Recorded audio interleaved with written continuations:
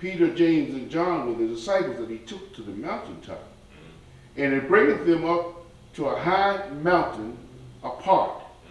And you notice in Jesus Christ, whenever he wanted to communicate something that was important, he would always take them from the masses. He'd take them up into a high mountain, apart from the crowd, where he would want to communicate with them.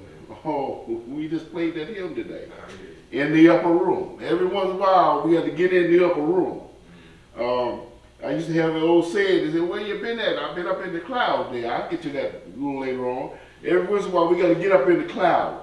We got to get up in the presence of God Almighty himself. You know, not in all these things that going down on the earthly realm is one thing, but every once in a while, we got to get up in the cloud. We got to get up in a high place. We got to get up to a place where we can hear God's word and that God can speak with us. In verse 2 it says, and he was transfigured before them. And his face did shine as the sun, and his remnant was white as the light, Now, what we're seeing is that he was transfigured. In other words, when he took these disciples of his up into the mountain, he pulled back his humanity and revealed his divinity. That who he was, the Son of the living God. And so he allowed them to see truly who he was. That's what they call a transfiguration. In other words, they were able to see the real Jesus Christ. Not the one that was covered in human flesh and blood, but the spirit that was inside of the body of Jesus. And he revealed himself to them. And behold, there appeared unto them Moses and Elias talking with Jesus. Now Moses and Elias is of the Old Testament. It's two symbols. They were symbolic of the people or men of God in the Old Testament. Yes. Moses and Elias, Moses represented the law of the Old Testament. Moses was of the tribe of Levi. Him along with his brother Aaron, they laid out and they administered the law in the Old Testament. And the Old Testament was based on the law and the prophets. Elijah represented one of the major prophets of the Old Testament. But they had long been gone. They had long physically died. And they were no longer among the living in our reality. They had passed over to the other side. But all of a sudden, they appeared with Jesus on this high mountain. This is called the transfiguration. And it says here in verse 3, and behold, there appeared unto them Moses and Elias talking with Jesus. Huh? Not no smoke or not no vapor, but they were there talking with Jesus. Moses, they never did find Moses' grave. He couldn't go over to the promised land, but they know that he was somewhere. God took him somewhere, and Moses went through death channel to get up on this mountain with Jesus Christ. And we know that Elijah swang low, sweet chariot, coming to carry me home. Elijah went, a cloud of fire came down and swept Elijah up and he carried him to the presence of God Almighty. Both of them are the Old Testament, left out in the Old Testament, but here they were on this mountain in the New Testament with Jesus, talking with Jesus. Verse 3 there, behold, there appeared unto them Moses and Elijah talking with Jesus.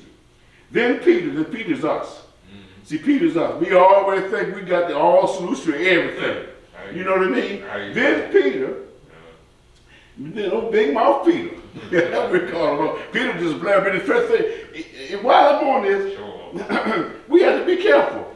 Because the old wise man said, we ought to think 10 times before we open our mouths, and we just might be right. And sometimes we have to be careful to just blurt anything out of our mouths. We have to catch ourselves sometimes. Sometimes we just blurt anything out of our mouth, and once you get out of the mouth, you can't take it back in. See what I'm saying? So old Peter here answered. Peter answered, said unto Jesus. Now he's going to talk to Jesus. Now here's Moses, and here's Elijah talking with Jesus. Now Peter just going to butt right in. In verse 4 it said, and then answered Peter and said unto Jesus, Lord, it is good for us to be here. If thou wilt, let us make thee 3 tabernacles. Let's build 3 churches up on this mountain here. if it be your will. It's good we're here. Peter said, I'm glad I'm here to be able to see this. I see Moses. I see Elijah. I see my Lord and Savior. Now let's build us 3 churches. We'll build one. You go on and say, one for thee, one for Jesus, one for Moses, and one for Elias or Elijah. We're going to build 3 tabernacles or 3 cathedrals or 3 churches up on this mountain where it's been revealed to us at. So now Peter want to take over and want to do something that God didn't even ask him to do. Oh, Jesus Christ took him up on that mountain so he could be a witness. Not to go try to build a new religion or a religious order. He just wanted Peter to know something. He wanted to reveal the truth to Peter. And then verse 5 it said, while he yet speak, behold, a bright cloud overshadowed them. And this cloud, you got to really underline this cloud, this bright cloud that overshadowed them. It was a cloud from Moses when the children of Israel come out of Egypt and they were out in the wilderness. It was a cloud that God hid himself by day, and it was fire by night. And wherever that cloud showed up, in the Old Testament, Moses would instruct them, this is where we're going to set up camp, and they would stay there and worship God until that cloud moved to another thing. And they said that cloud, the glory cloud, or the Shekinah cloud, represents God wrapping himself in a cloud so that man couldn't look on him. And every once in a while, the tabernacle that Moses built, the cloud would come down into the holies of holies of the tabernacle, and God would be a presence among his people. Y'all know what I'm saying, That cloud we're talking about. Way back in the Old Testament, that cloud we're talking about. Elijah, when he was fighting Ahab and Jezebel and the false prophet, Elijah went into a cloud and God talked to him in a cloud there. Jesus, when he was baptized by John on the Jordan River, a few verses back in this book here, when he baptized, he said when he came out of the water, the cloud appeared over top of Jesus and where he was baptized at. And out of that said, behold my son in whom I am well pleased. That glory cloud, some people call it the Shekinah glory cloud of God Almighty. So this cloud showed up on the mountain here. You had the disciples, 3 disciples of the New Testament, and took the prophet and the lawgiver of the New Testament, and Jesus standing in the midst of them. Great God, now on this high place that he was having this conversation with. The Old Testament, and the New Testament is there to bear witness, James, John, and Peter, they're all there together, collected with Jesus Christ. And it goes on in verse 5 here. Because he says, and while he yet speak, behold, a bright cloud overshadowed them. God, they covered them. God from there, and behold, a voice out of the cloud. Talk to me, somebody, which said, this is my, great God from there, this is my beloved son, great, Earlier when John, he was in John, he said, here, he said, this is my beloved son in whom I am well pleased. But over here, he said, this is my beloved son, in whom I am well pleased. Then he said, hear ye him. In other words, Moses was okay, and Elijah was okay in the Old Testament. And even these fellows, we got the New Testament, James and these fellows along with Peter, they're okay. But I want you to hear ye him, because this is my beloved son. And out of him is going to come the word that will save and sacrifice it and save your life. If you hear this word to come out of the mouth of our Lord and Savior, Jesus Christ, And when the disciples, when the disciples heard him, they fell on their faces and were so afraid. They were afraid because they realized it was God who he wrapped himself in a cloud, and he was able to communicate to them. Because the book tells us that we can't look on God with these natural eyes without dying, because God is too holy for us sinners like us to look on him. So he hid himself in cloud here. And the cloud was in the Old Testament, but up on the mountain here, the Spirit of God had jumped from fire, had jumped from cloud, had jumped from the burning bush that Moses saw. Now the Spirit of God was in his son, because it was in human flesh. It was wrapped by human flesh. Our Lord and Savior, Jesus Christ. So that's why God said, beloved son, in whom I am well pleased, hear ye him. Jesus came and touched them. Verse 6 said, and the disciples heard him, and they fell on their faces. They were afraid, so afraid. Jesus came and touched them. Great God, huh? He touched me, huh? We all in here because some kind of way he touched us. Every one of us, some kind of way he pulled on the strings of our heart. He touched us and let us know, I can't make it in this thing on my own. I got to have a God. I got to have a Lord. I got to have somebody that I can count on. I got to have a friend, and a friend indeed is in our Lord and Savior Jesus Christ. So he touched them, and he said, arise and be not afraid. Great God, why? Because they were under his protection, even in the presence of God Almighty himself. Because he selected for them to go up on the mountain with him. He selected that he would come and show some things to him that they couldn't see down below with the crowd. Every once in a while, you're going to have to get up out of the crowd. You have to get up from the foot of the mountain and come up a little higher, great God, so that God can talk to you. And when they lifted up their eyes, verse 8, they saw no man save Jesus Christ only. Jesus Christ only, not the prophets, not the disciples of the New Testament, but it's all about Jesus. Because everything back in the Old Testament was leading to Jesus Christ.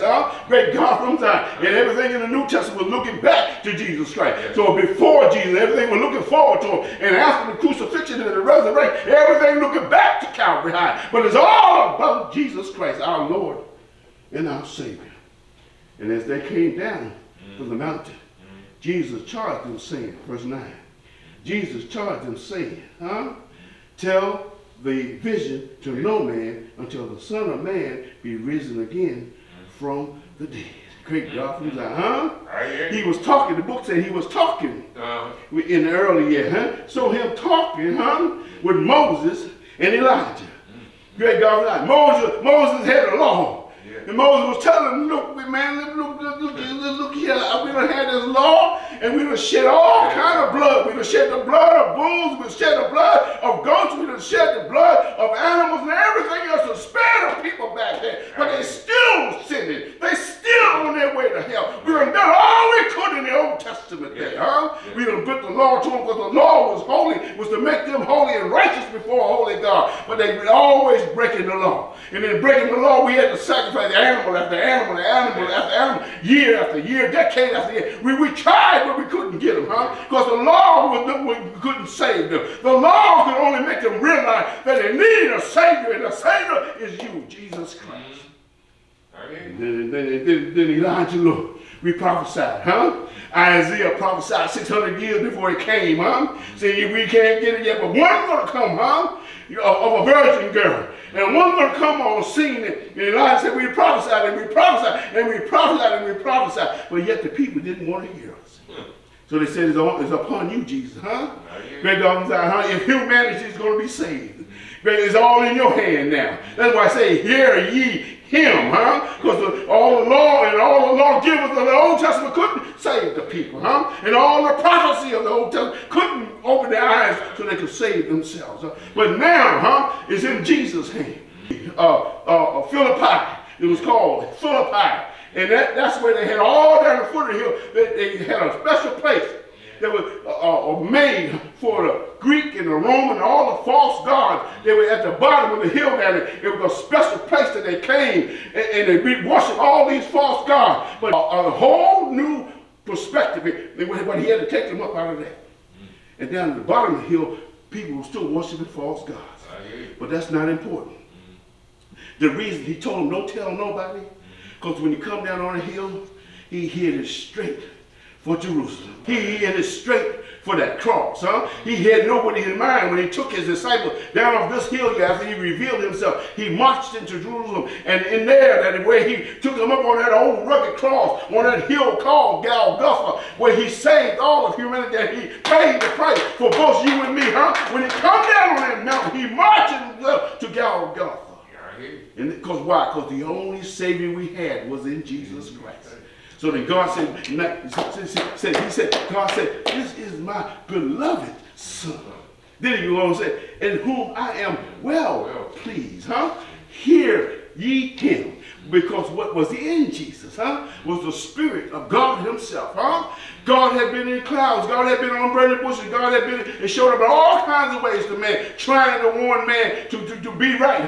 But now God has shown up in human flesh. And as my father said, God is now in Christ. Huh? So when Christ opened his mouth, it was God in him speaking to the people. Huh? But he would spare the people because they're going to look on a human being and not die, but they couldn't see the spirit that was in the human being they were looking on. Huh? And so Jesus began to do his work to save and bring back salvation to all of humanity.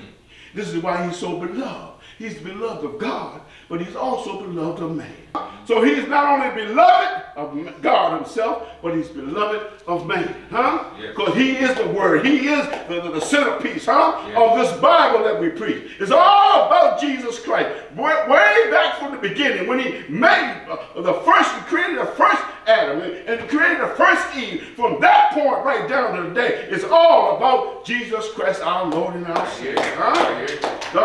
He is one that's worthy, great God, to be served. He's worthy to be acknowledged. He's worthy to be loved. But not that in closing and summary, every one of you that's in the house today, when you went to the water, when you made your mind, when the unction of the Spirit hit you and you were led by the power of the Holy Spirit, and you went to the water there, God looked down on his throne in heaven, scooted up on his throne and looked down, my beloved child. My beloved child, behold my beloved child, in whom I am well pleased. Why? Because we obeyed the Father to be able to pick up and attach our faith and our destiny to Jesus Christ, our Lord and our Savior. If you have gotten anything from this message, and if you have not yet accepted Jesus Christ, your Lord and Savior, we give you this moment in time to make that decision. And it's only you can make that decision. God give you the willpower to give you the mind and the spirit to make that decision on your own. And if you decide to make it, can't nobody stop you. And if you decide not to make it, can't nobody make you do it, huh? It's all in your decision that you make. But hear this, huh? Where your soul will end up will depend on the decision that you make. We ask this and all other blessings and all other knowledge in the love of our Lord and Savior Jesus Christ. May the Lord bless thee, and may the Lord keep thee, and may the Lord keep thee strong. In Jesus' name, we all say, amen. Amen.